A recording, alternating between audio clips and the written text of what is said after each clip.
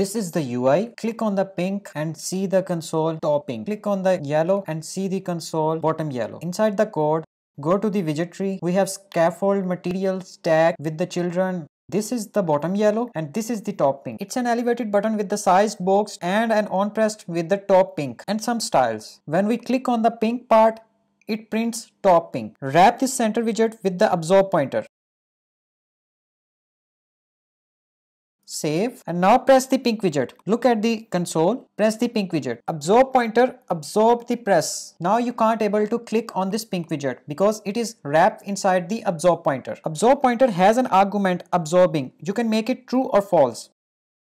By making it false and click on this pink, you can see the debug console top pink. Just make the absorbing true. Save. Try to click on this pink widget. You can't able to click on it. Now let's use another widget. Replace this absorb pointer with ignore pointer and remove this absorbing.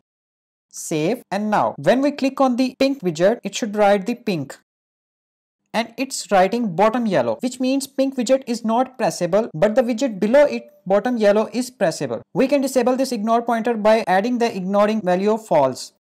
Save it, and now when we click on the pink widget, it should write top pink. By using ignore pointer and top pointer, you can easily ignore touch events inside Flutter.